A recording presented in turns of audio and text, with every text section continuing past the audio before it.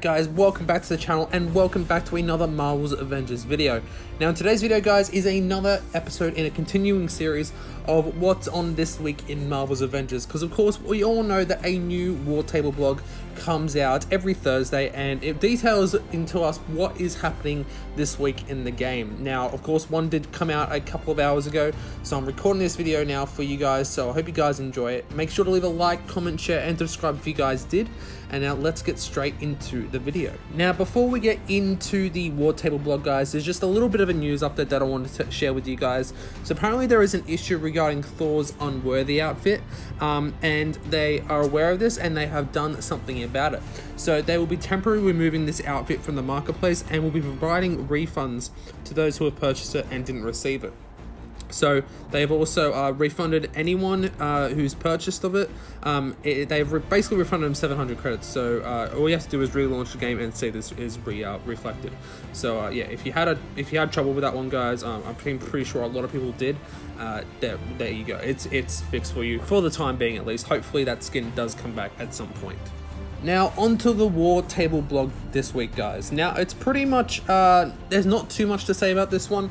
Unfortunately we don't have any big news spoilers about this one. Unfortunately there's nothing that showing that the any news updates are coming, or the cloning labs are coming as well. Like there's nothing that the cloning labs aren't here yet, unfortunately. I'm hoping that we get to hear some news guys very soon. So starting off guys, they said they have acknowledged the feedback that they've received on their social channels regarding what you all want to see new content, as well as some content suggestions and quality of life improvements. They've seen all the comments asking for the next hero, Kate Bishop, new missions to play, new villains to fight and new places to explore. They're excited to tell us all about it when the time is right. We appreciate your patience and understanding. Now I know a lot of you guys will not be happy about this. I know I'm starting to get a bit over it as well. Waiting and not having a lot of information. Them not telling us.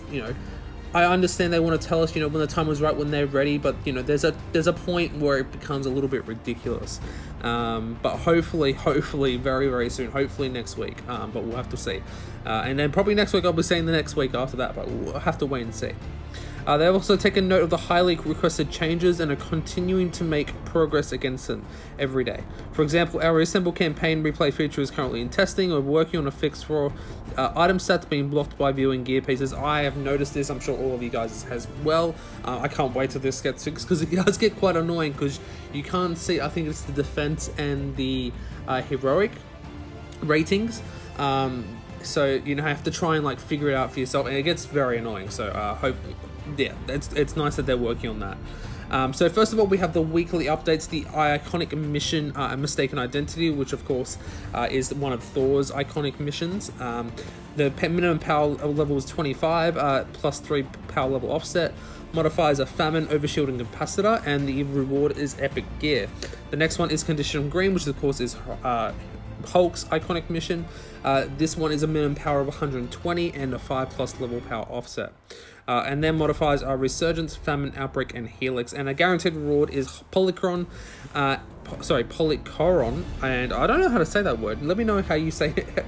Let me know how do you pronounce that in the description below. I think it's Polychron. And a hero-specific gear as well. So I'm guessing this is probably legendary. I haven't checked it myself just yet. But there you go. We also have the priority harm challenges. So the weekly first completion reward is Avengers Assemble 2012 number 2. And the minimum power level for that one is 15. With Collider and Torpedo modifiers. The minimum power level for the next one is 100, of course, with a +5 power offset. And the modifiers are Resurgence, Torpedo, and Capacitor. And of course, we go into the Mega Hive, which really hasn't changed too much. This week's modifiers are Pressure, Maelstrom, Oasis, and Goliath. I'll go through all the modifiers a bit later on guys.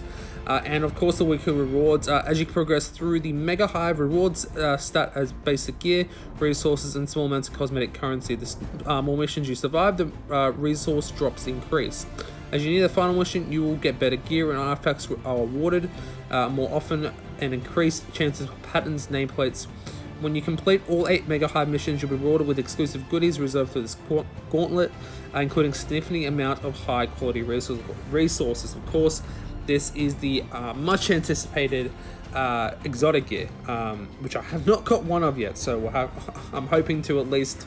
I'm starting to get confident with the Mega Hives, guys. So I'm planning on maybe completing one this week. We'll have to wait and see on that one. So the modifiers are game changers. So these are basically Collider. Equip any gear that provides additional particle damage or increase the rate at which particle status meter builds up to really heat things up when the Collider is active. Torpedo is best to select heroes with strong ranged attacks or equip gear high in the precision attribute to best take advantage of Torpedo. Don't forget, enemy range attacks also do more damage, so make sure to dodge and evade incoming projectiles. Capacitor, Thor's already impressive pedigree is excerpted when Capacitor turns up the lethality of his lightning-infused attacks. Make use of his intrinsic Odin Force ability to lay waste to foes in a manner worthy of his heritage. If Thor didn't have to be OP already, he is more OP now. If Thor isn't your hero of choice, make sure to equip the gear with shock perks or use other heroes like Black Widow, who also have shock-induced attacks in their arsenal. And last, we also have Resurgence, which is quickly eliminating a single foe as opposed to balancing around between multiple enemies or trying to control groups with area of effect damage will help make surviving Resurgence easier. Pressure, recovering willpower by any means necessary is key when pressure is active. Utilize takedowns, regenerative native containers, and skills that boost the chance of enemies dropping regen packs, to ensure that sustaining critical injuries isn't always a recipe for a quick defeat. Famine is our last one, guys. Focusing on takedowns and careful usage of the regenerative nanite containers are key to survivability when Famine is active, because of course you don't get as many regen pack drops as you normally would, if any, really. Now we have the marketplace update, guys. So if you haven't already taken advantage of the marketplace sale, it is still 50% off, guys. It's still 50% off for emotes, takedowns, and nameplates. I don't know when they're gonna change it yet. So yeah, make time of this while it's there, guys. Next up, we have something about the patch notes. There is no patch this week, unfortunately, but it is all it says is patch version 1.3.5 is well underway. So maybe next week. That would be 2 weeks since the last patch. That might be could be a good sign. Again, we'll have to wait and see, guys. Unfortunately, again, just continuing to wait. I know you, like I said before, guys, I know you guys are probably sick of waiting, just as I am, just as everyone else. But I think it's gonna be worth it, guys. And I know I sound like I'm simping. I know I sound like I'm an opportunist guy. Like I'm just hoping and praying. Like I understand your frustration, guys. Don't worry, I completely understand it. But I think it's going to be worth it in the end. I really do. It's the same what happened with Battlefront 2, as we all know. We didn't have a lot of communication from DICE at that time, but of course we know it came around, and it came around in a big way. And I think this game has potential to do that as well. Of course, if you didn't know, guys, they had a weekly dev stream last Friday. So they apparently played some war zones and some drop zones. So if you guys wanted to go check it out, there's a link to the live stream there. Like I said, I always put a link to this blog in the description below, guys, so you guys can go check it out for yourself. Next one up, we have the community challenge. Team up with global player base to meet mega goals and unlock rewards. This one is defeat 125,000 clones, either Abomination or Taskmasters, and the reward is team nameplate, number 37. And next up is just the community spotlight, guys, where it shows off some pictures that the community has put in, and they're pretty damn good, as I have to say. And this has actually given me an idea. Now I know a lot of people do top 5 players or top 5 fails, but I am thinking about doing like a top 5 photography kind of thing, like a picture contest kind of thing. So if you guys would be interested in seeing that, so all you guys have to do is you don't have to insert a clip. All you have to do there's obviously a photography mode in the game itself, so you guys can make a pretty cool picture or like something like that.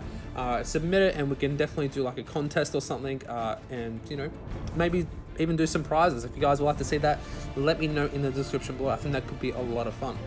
But that's all I got for you in this video, guys. I'm sorry there has been, like, you know, pretty much no news.